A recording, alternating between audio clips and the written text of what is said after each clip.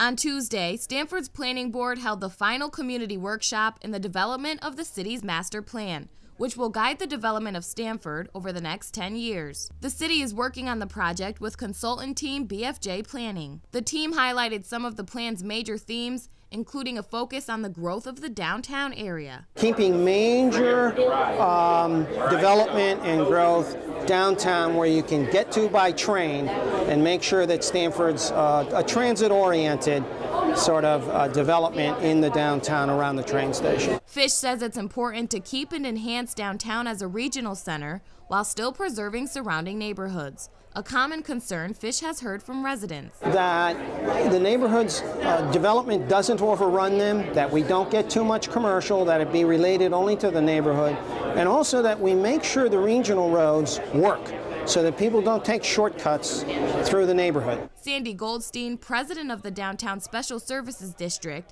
says one of the things that need to change is the plan's language, such as categorizing areas other than the downtown as urban mixed use. The downtown is the urban center. No other part of Stamford is urban. But it is still so far from representing the needs or the philosophy or the policy or the vision of the downtown that it has a long way to go. After the presentation, attendees were able to speak with BFJ representatives and openly express their concerns and ideas. The policy shouldn't be developed by us. We can assist, we can help, but I think the policies need to reflect the citizens of Stamford. The plan will now be revised based on the public's comments and further review from city boards. A final draft of the master plan will be published in May, followed by a public hearing tentatively scheduled for June 17th. To find out more about the plan, visit StamfordMasterPlan.org.